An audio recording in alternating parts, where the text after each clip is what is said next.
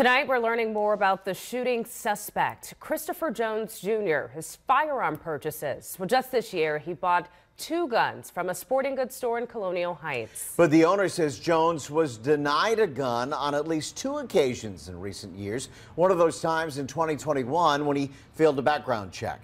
John Hood is live after speaking with Virginia State Police on how he was eventually able to purchase those guns a year later. John, fill us in. Yeah, hey, Kurt McKee. Well, VSP tells me at the time Jones had failed a background check due to a pending felony charge. That charge was later reduced to a misdemeanor, and from there he was able to legally purchase a gun. Dance's Sporting Goods in Colonial Heights confirms earlier this year Christopher Jones Jr., the suspect in the UVA shooting that killed 3 students and injured 2 others, purchased 2 guns from its store.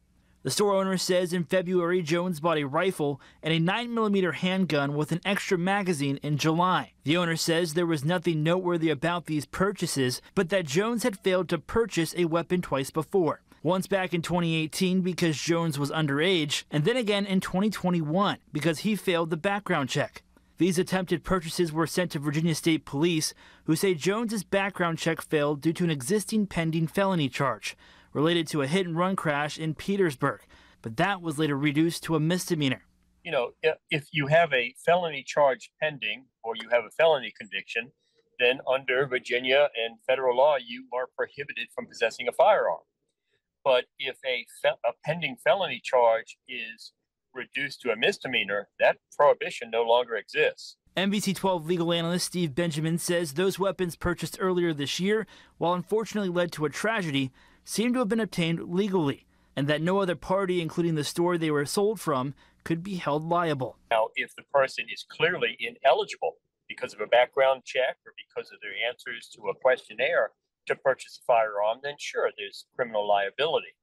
But a shop is never liable for the consequences of a lawful sale to a person of a firearm.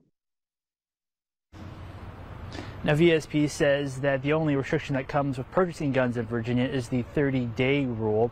As of tonight, there is still no evidence, clear evidence that claims that the guns purchased this summer and earlier this winter was a gun that was used this Sunday. Live on your side tonight, John Hood, NBC 12 News.